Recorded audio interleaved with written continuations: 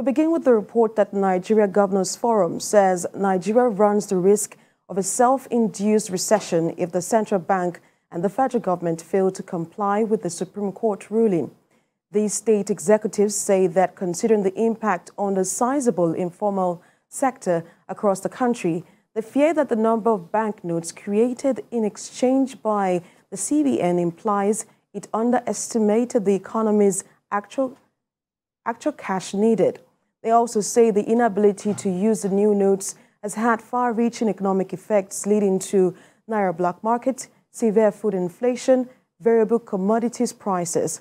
The governors, while expressing sympathies and support with Nigerians who are experiencing great difficulties as a result of the policy, said they are determined to employ all legitimate channels to ease the situation.